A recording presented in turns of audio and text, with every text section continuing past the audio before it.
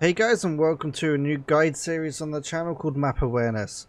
So we're basically going to go through each map in Tarkov, go over key points as well as little tricks for like jumping locations, ease of movement, the way that people play on the game, slow camping spots that I've noticed over the couple of years I've been playing, as well as just mainly the way that people move around the map, and give you an insight on just little tricks and locations that you can go into. Now, there is obviously going to be a lot more, and this is all going to be based on my play style, so there won't be every single thing in this guide, but it will just be the main points of good little jumping spots and just basically things to look out for, especially with point 12 coming up, with a lot more people going to be coming back because of the new engine update. So Tarkov will be running a lot better, which is what about 90% of the player base that have left have been waiting for. So hopefully you guys found this guide useful. Also, I do want to add, a lot of this commentary will be based in live gameplay, so if I do take a pause or something like that, or there's a jump cut, just remember that this isn't done in a voiceover, so it's a lot more harder to record, you know, in general, doing it live for me. Anyway, that's why I do voiceovers. But to start off, we're going to start off at the trailer park next to the extract. Any type of these cabins that you see that have got railings, and then you got a second floor that's kind of like pushed back a bit, these are actually quite good that you can jump on top of the roofs. Now, I won't show you every single one in this game, but if you can't jump up, if you like straight onwards, you can always just jump on the railings and land on it. They can be quite painful to actually land. You can see I'm failing a bit. There we go. But what you want to do is walk right to the corner, a bit further away from the door, and jump on top of the door, and then jump on top of the roof without falling off. There we go. So any of these doors that you can open throughout the entire map, you can actually get on top of the roofs, and this gives you a really good skyline. So on top of this roof, especially with the LOD in this game, is quite, you know, finicky sometimes. So you can see here that the catwalk hasn't spawned in, so you can see people that are camping behind the catwalk, as well as on top of the catwalk. They'll just be floating, and you'll notice this a lot with these kind of jumps in this game. So you can obviously get on top of this one as well if there's actually a door there, which there is, and same with this one over here. You can get on top of that one as well. Some of them you can just run straight up onto, like this one for instance, which makes it 10 times easier. And then, yeah, you got a full coverage all around. You can see on top of the garages that this is a pretty good position. Now let's talk about getting on top of the garages. Now, a lot of these cars that are based around, you can actually jump on top of the garages with. Previous wipe used to be able to do that one, but not so much. But literally everything here can help you get on top of the garages. You can see here, as well as this bin.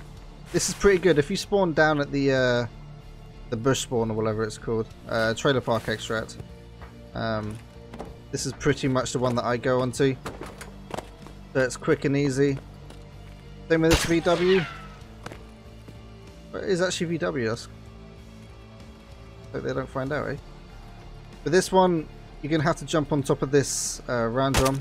Bear in mind, your jump height does take into consideration with your weight. So if you're a heavy lad and you're going a thick boy for your raids, it can be quite a bit painful to do some of these jumps. There's another way up. And once you're on top of these, you can basically go anywhere, because they all connect through different like shipping containers, right? So if you get on top of one roof and you want to go push over to another one, obviously watch your stamina, but you can easily parkour across, you know, hardcore parkour style. Same with this one, so you can get over from here to this side, and then you got like a little barrier down there. This is another way of getting on top of the garages with this car. And same with... you used to be able to do it with this bin. It's definitely a bit awkward to get on top of here. That's why if you just use the car over there, which is a lot more easier. Same with this one. You just got to jump. Oh, I've got no stamina. Here we go. On top of this roof. And you can see once again, the catwalk just doesn't spawn in, which is really, you know, funky. So you do see people float, which is, like I said, quite a common thing that you get. This is a very well-known one where you just basically walk up this wall and then just jump on top of the wall and then jump on top of the roof. Okay, see now in Big Red, this is quite a cheeky one. Not a lot of people know about it, but more and more every day using this. All you got to do is go to this corner, jump on top of the railing, literally walk up, and then with people who like to run on top of the roofs, nice easy spots, as well as you got this hole here and the main, you know, where Big Hole is, where a lot of players cross, as well as down along the alleyway and the bush highway as well. And you can also see a jump over down there. As you can see here, looking into the offices, the door doesn't spawn in. So if you've got a high pen bullet, you can actually shoot through that door. And no one ever thinks that you're going to be up on the same level as them, being able to kill them, because there is metal stairs, so they would hear your metal if you are up there with them. People don't look up in these games, right? They're very strict at keeping an eye level. So even simple things like this, these barrels here, you can jump on top of and get on top of these big blue barrels. Obviously you got to watch yourself from the train, but if you sit up here, you got a bush covering you and you can easily get people through here. And once again, the garages have kind of like despawned a bit, so you can see people on the inside. You just got to try and think outside the box with these kind of locations. If you see certain things stacked up next to other things, you just got to try and think how can you get on top of these spots. Now this one is quite a common one. On top of this train, you just jump on top of a box, and again, and then you got basically a whole 360 view of people running across over here, as well as this one. People do actually spot you quite easily here because you do stand out, because you know it's a smooth service and there's a guy lying on top of the train. We keep making our way down here. You can get on top of this one as well.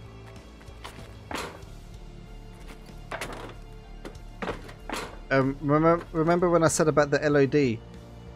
Nothing on this bridge spawns in. So you will just see people going left to right, walking along thin air. And all you got to do is just keep shooting at them, and at some point they're going to be in actual line of sight of you. If they're behind a car, obviously you can't shoot them. Well, you can shoot at them. You're not going to do any damage because the car's blocking the bullets. But yeah, this is also a pretty good spot. Obviously having higher strength is going to make it easier for you. A lot of these you don't actually need max strength. Especially with this wipe, it's a lot more harder to get max strength. So, but this is just a player awareness one. So usually when people spawn here, what they like to do is run up here and actually watch you either push up through, because there's an open fence here. You either push up through here into the trailer park, or possibly run left to right into the garages. So if you have that bush spawn, it can actually be quite dangerous if you spawn there. As well as people who got geared boys, they can, you know, see the entire way up. Now for this one, you do kind of want to get, there's this thing called like sprint jump, where you, I've got no stamina to show you, where you run and you kind of like launch yourself. So you can jump over the fence here, which is pretty good because you catch a lot of people off guard because they don't expect it. They hear the metal, so what they do is they push around to try and peek you, but you already jumped over. So that's a pretty good spot. Okay, so now we're at the end of the train. You got these little huts. I'm assuming it's for the, you know, the train course and everything, right? You can get on top of both of these roofs. Now, this is, you have to jump on the rock for this one. You can't just make the straight jump. You need to go as far as you can over to the left, and then just walk and jump, and then you're on the roof. And this is quite a good spot. People don't seem to look in this direction, so when they push through the small hole, they really don't look over here because they're looking to see if someone's in red or on catwalk or round to the left by the blue hut, as well as people down the end. If you need to get your 100-meter headshots, this is a really good one, because you get low levels that go running out here and then literally just follow the wall down. So this is a pretty juicy spot. And then same with this one over here. Just jump straight up. You don't have to do no rock parkour for this one. And then with this spot, same again. You can lie down and you got perfect coverage. If it's kind of near late game and you can see the extract down there, you can be one of those. You can be one of those cunts in the game that like to, you know, exit camp. Not that I condone that, and people who do that should, you know, yeah, delete the game, in my opinion. Yeah. Okay. Okay, so we're now next to the Tarkov truck. A lot of these that you most probably do know, these are kind of just more of a beginner guide. Hopefully some of these you won't know. But this is quite a simple one. You just literally walk up the pipe and then you're sorted. So you can see bridge pretty clearly, as well as due to LOD distance, the trees go into 2D mode instead of 3D mode. So you can easily see people on the other side as well as actually shooting people inside of the office in Big Red. Okay, so moving into Elbow. This is actually quite a good spot. So what you want to do is literally just sprint and jump to go into this blue box. And if you get here first and you hear shots behind you, this is a pretty good spot. People don't seem to look behind them. It also, once again, that I said about the LOD, there's actually like an electrical thing right here. Obviously it's not spawned in, so you can see people through that. So this is another kind of LOD spot as well. Okay, so we're in construction right now, going up into the middle bit. So a little trick that a lot of people don't know about is that you can actually drop down here, land on here without hurting yourself. As well as if you're pushing towards new construction, this is a pretty good drop. Drop down there. You don't actually take that much damage. I think it's just like a few health. But this is also a pretty good way of getting down from construction. Now going over to this, I'm actually not very good at this jump. I rarely make this jump. So you can actually jump from here over to these blue containers, but you got to launch yourself over. I'm never really good at doing this jump. Oh, here we go. Huh. Yeah, sword. But yeah, so I think you have to do 2 sets before you do the jump, if I remember correctly. And then if you continue and you got luck, you can actually make it over to these right here. And then you got full coverage once again up on top of the containers. Everything spawns in for you up here, which is a good thing, so there's no more LOD abuse. But what you can do is, if you crouch here and look over to the left, you can see the bridge clear, and people will definitely not think to look over here. You just got to watch yourself, because you are right in the open for Sniper Hill, as well as all these other locations. Also, just below where I said, if you're going to hide in here, just remember that people can actually shoot you inside this spot. There's so many times where people go in there and think they're hiding, and I just shoot them in their side. So another good little spot is these barrels here. Just as it's so simple. All they're going to see is a head peeking over at them, but you got full coverage of the big hole and the small hole coming into new construction. Now, like I said before, with these kind of huts, you can get on top of the roof. You do need to have the factory zone storage key. I think it's something like that. The portable cabin key for the customs factory zone. Alright, let's see. This spot is definitely really good. When I did my key guide for this, I did show it off, and I got quite a lot of praise for it. But once again, like getting into any of these spots, people don't seem to look up. You are definitely a little more open up here. So of course, just remember to drop your bag, just so you're not a giant. There's no like a giant attack tool sitting on top of these boxes. Like I said, you just got to try and find advantage points in the map that's going to help you. So here's another one. On top of the car, you can see the bridge, you can see the blue container, as well as you can see if someone's sitting on top of the railings next to the, you know, the factory zone key that we just jumped on top of, right there. as well as you got this, but you can't really shoot over this one. Maybe with a pistol you can, but yeah, this one you can't actually aim over. Okay, so now we're at the new gas station. Let's say you see someone up on the rocks and you don't want to go, you know, straight in front of them up the rocks and then just get your head blown off. This is a good little spot. If you go behind the tanker, you got this fence that's kind of fallen over a bit. If you sprint and jump round, you can actually make it past the wall. Okay, so back in gas station again. This spot is pretty good. It is used quite a bit, and I don't know why you'd want to use this. I mean, if you're in a firefight and the back door's open and your teammates are out there engaged and you got someone coming pushing around this way, what you can do is actually jump on top of these boxes and actually use it as cover from up top. As well as you can actually go all the way around, so you can do quite a weird angle and sit on top of here, and if they push in, they're not really gonna, you know, when they push around they're gonna look at the ground level. So you can see on my screen that it kind of like cuts off a wee bit. And then just outside the back here you got this trailer that you can easily jump on top of. Not a lot of people know about this actually. And you can, you know, obviously shoot people on the other side. You can obviously jump over the barbed wire as well. And then jump on top of here, and then you got full coverage as well as on the bus. Now, I'm actually quite surprised at how little people know about this.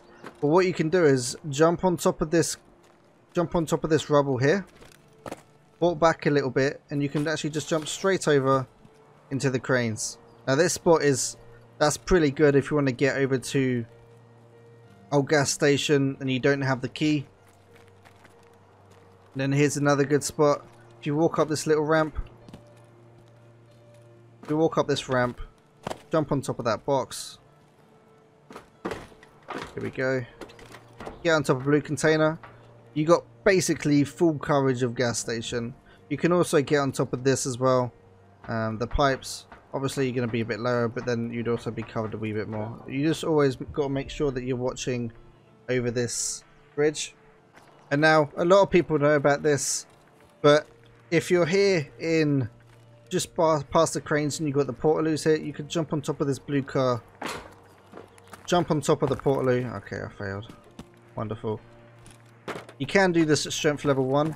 I don't actually run, I just walk and jump right at the very edge. And then just jump straight on over. Okay, so now we're at military checkpoint. This can be quite contested area. There's a lot of solid walls where, you know, you might want to try and get around to a location quick enough. Here's just a little shortcut. Just a simple jump over. You can always just run around. Well, it is just quite a simple jump over.